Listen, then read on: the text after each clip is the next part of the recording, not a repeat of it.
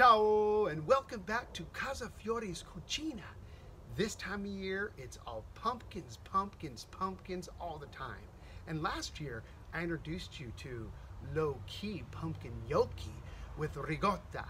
But this year, we're sticking to the classic, pumpkin pie. Now, I know what you're saying. You already have a great recipe, right? Well, this year, it's time to up your pumpkin pie game. So today, I present to you best practices in pumpkin pie. Number 1, pick a great pumpkin and start from scratch. Sure, use canned pumpkins, go with it. But think about stretching yourself this year. Hey, if nothing else, it gives you a great excuse to go to a local market or escape the city and head out to a farm and have a real farm-to-table experience.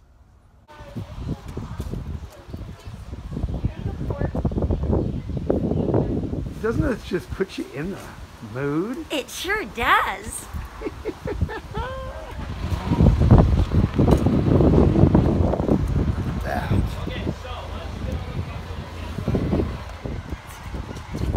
Boom! Yay! Big Daddy pumpkin! First, we're gonna steam about 2 pounds of pumpkin.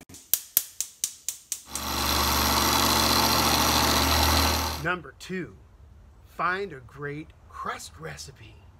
For years, I had a go-to recipe for my pie crust, and then I decided to branch out a little bit.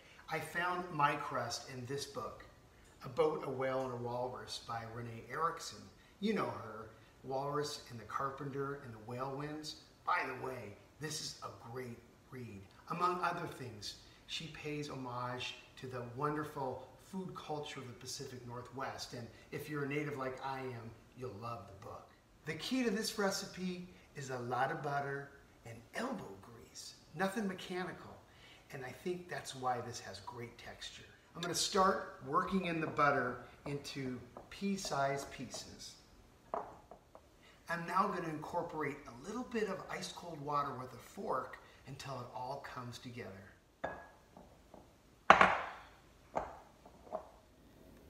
I've got 2 pie shells. I'll need just 1 today. Now they're going to go in the refrigerator and chill for a couple of hours or even overnight.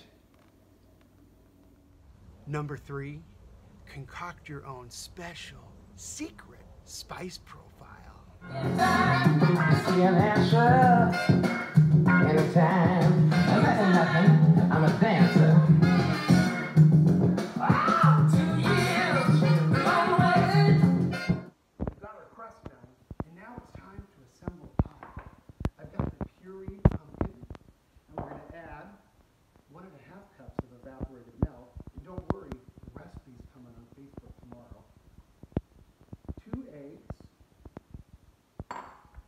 Cup of brown sugar, quarter cup of white sugar.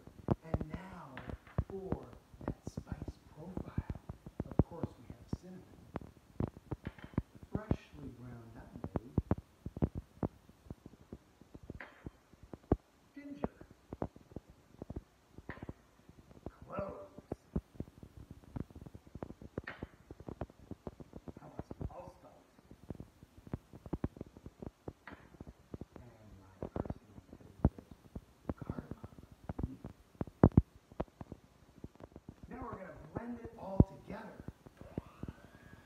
Now you might be asking yourself, what the heck is he going to do with 50 pounds of heirloom pumpkins? Well, guess what? We've already tucked into this one. Pumpkin muffins with chocolate chips? Or what about pumpkin soup with ginger and lime? Check out the next slide.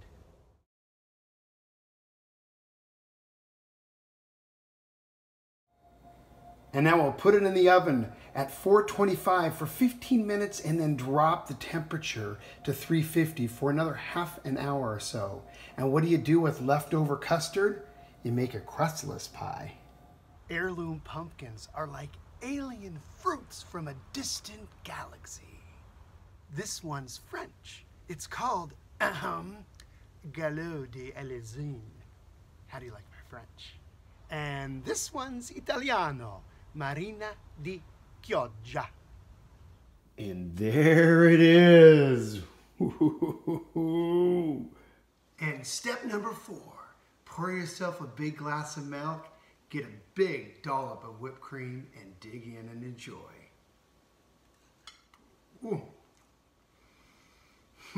Step up your pumpkin pie game this year with these 3 steps. Thanks for tuning in to Casa Fiore's Cucina. Remember, you can see all of our 59 past shows on YouTube at Casa Fiore's Cucina. Ciao, arrivederci e buonasera. Shh, don't tell anybody.